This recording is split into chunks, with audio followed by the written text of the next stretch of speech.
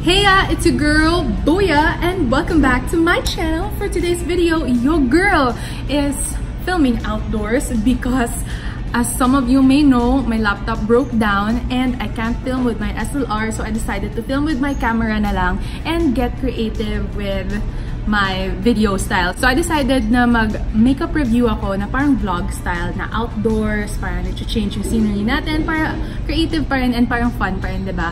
So for this video, I am gonna be reviewing yung na-request nyo, yung Pantone Beauty. So I'm gonna be reviewing yung stain all over nila na product. By the way, thank you so much Pantone Beauty for sending this over.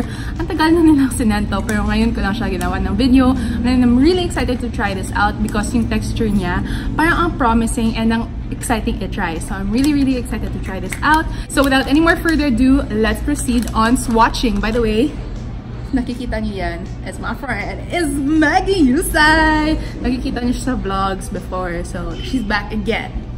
And we're gonna shoot some photos later. Anyway, let's proceed on swatching. By the way guys, if you're wondering where we are right now, we are at Commune here in Poblacion, Makati. Yes sir! Hindi po to sponsored ng Commune or ng Pantone Beauty whatsoever. Kita na namin yung place na to and thought, why not film here? Kasi parang ang ganda ng place and ang ganda nga. Kasi yung coffee nila parang ang sarap-sarap talaga. So yung shades na available sa Stain All Over products ng Pantone Beauty are 7. So we have Chili, Paprika, Nutmeg, Mace, Pepper, Cayenne, and Jalapeño. So the first shade that I'm gonna be swatching ay yung Chili. So yung texture niya medyo may pagka-balmy. Reminds me of Sunny's Face na air blush na parang color snap ng Colorette. So this is the shade Chili. Tapos ang effect niya sa lips, it looks so good. I like this. And the shade, I like it.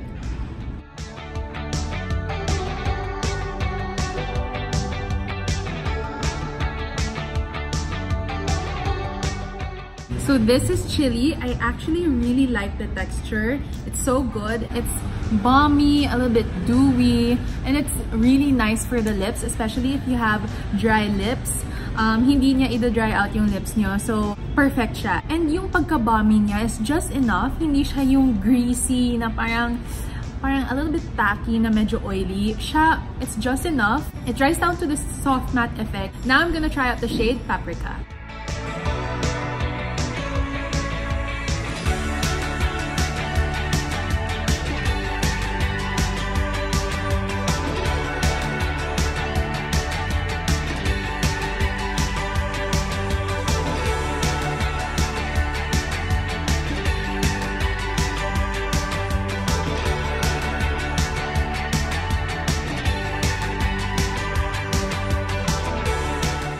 Now, I'm gonna be swatching the shade Nutmeg.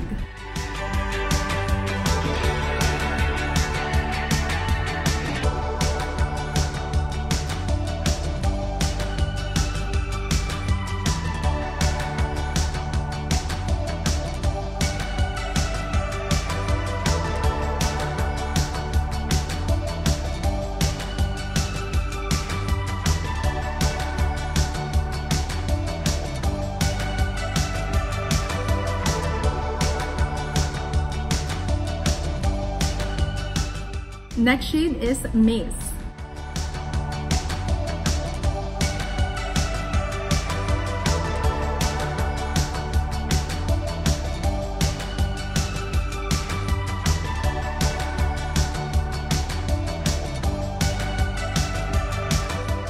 Next shade is Pepper.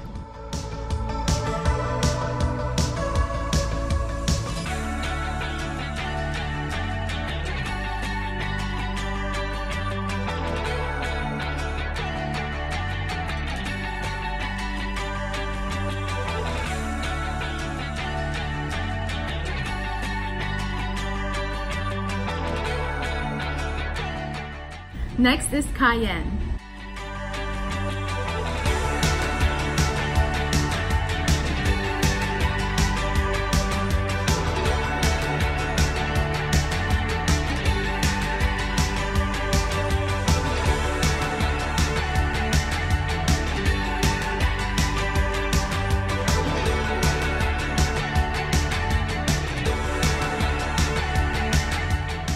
And then the last shade that I'm gonna be swatching is Jalapeño.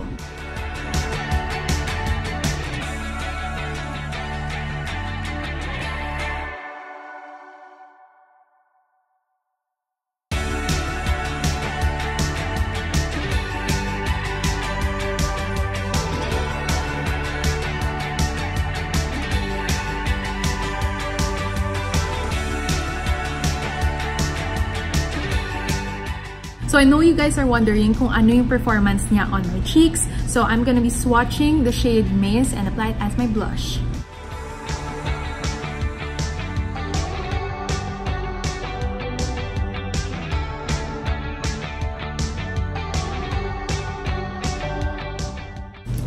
So those are all the shades of Pantone Beauty Stain All Overs. So again, we swatched the shades Chili, Paprika, Nutmeg, Mace, Pepper, Cayenne, and Jalapeño. So now let's proceed on discussing the product details. So ayun nga, it is available in 7 shades.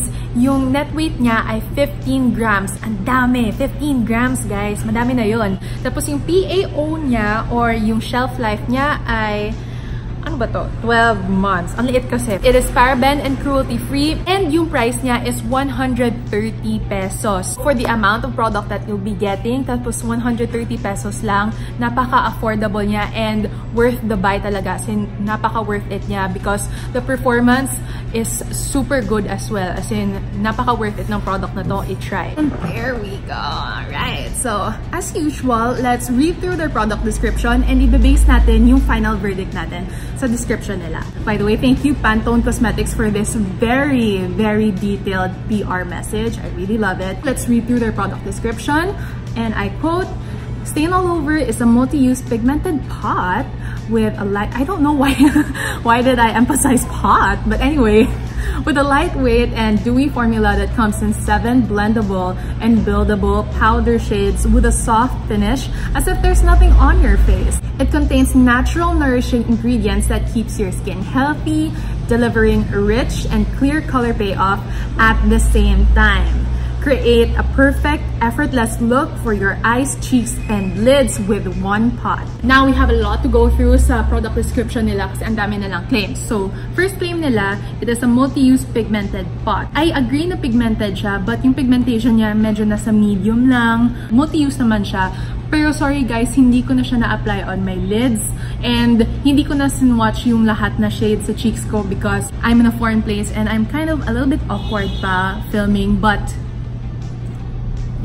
you know, it is lightweight. I definitely agree na lightweight siya and dewy yung formula niya. I absolutely agree kasi medyo siya, meron siyang parang balmy finish to it. And then, blendable and buildable daw yung powder shades. Yes, I definitely agree. Yung blendability niya maganda because madami kang working time because yung formulation niya, ayun nga, medyo may pagka-balmy. And then, buildable siya. It's kind of buildable pero parang sheer to medium lang yung buildability niya. Hindi siya yung sheer to a full kind of buildability, so don't expect something like that, especially on your lips. Buildable powder shades.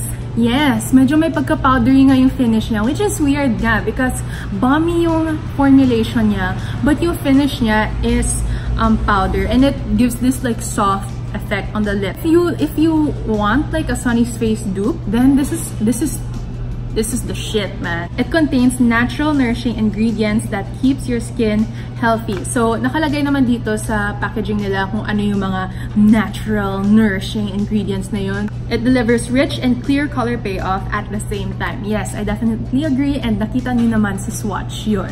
Okay guys, now let's walk around and discuss my other comments. For the packaging guys, so ito yung itsura ng packaging. It's not as small compared sa Cloud Cosmetics na ang tawag ulit ng blush nila. Basta may clay blush sila, pero mas bigger to. So this is what the packaging looks like. And then, sa likod, maganda na sana yung packaging, although it's still a little bit small. Hindi masyado kasya yung blush brush dito. But anyway, besides that, it's almost perfect na sana. Kaso, yung problem lang dito ay wala siyang shade name sa likod. So, medyo nakakalito siya. If mawala yung cap, won't know na kung ano yung shade na nasa sayo. Alright, so for the texture naman niya, it's really good. Ayan nga, medyo may pagka-balmy nga siya. Yung feel niya on my cheeks and on my lips, napaka-lightweight. At medyo may pagka-balmy siya. Hindi siya mabigat. For the shade range naman, napakaganda kasi napaka-versatile. Pwede siya from mestiza to morena. So kudos to Pantone Beauty for that. And if you're gonna ask me pala kung ano yung favorite ko na shade, lahat maganda siya, pero yung pinaka-favorite ko, tsaka yung MLBB for me, ay yung shade na Mace. As in, perfect siya na MLBB. So, if you're looking for that perfect MLBB look, then the shade Mace. And perfect siya for students, by the way, na gusto lang napaka-subtle na shade. Hindi yung type of shade na huhulihin ka ng disciplinary officer, ganyan. So, the shade Mace, you guys. I highly recommend this product for people who have dry skin. I can actually also recommend it to people who have oily skin. But yun nga lang, note lang guys, na medyo may pagka-balmy siya. But even though it's a little bit balmy, it dries down to the soft, matte, powdery finish naman eh. So, parang hindi siya scary gamitin for people who have oily skin. And then this product is so good for people who have dry, chapped lips because it will nourish your lips while making it look pretty, no, at the same time. So my verdict for Pantone Beauty's Stain All Over is a Booya! Thank you guys so much for watching this video. If you like it, then please do give it a thumbs up, subscribe to my channel, and share this video. And if meron kayong beauty or makeup questions, guys, please don't be shy to message me on my Instagram account. It's at Makeup by Booya. I love answering your beauty questions. And kahit mga art questions, I'm so down to answer it. So let me know guys and just message me on my Instagram. If you have any more video suggestions, then don't be shy to comment in the comment section below. Just remember, no hate, just love.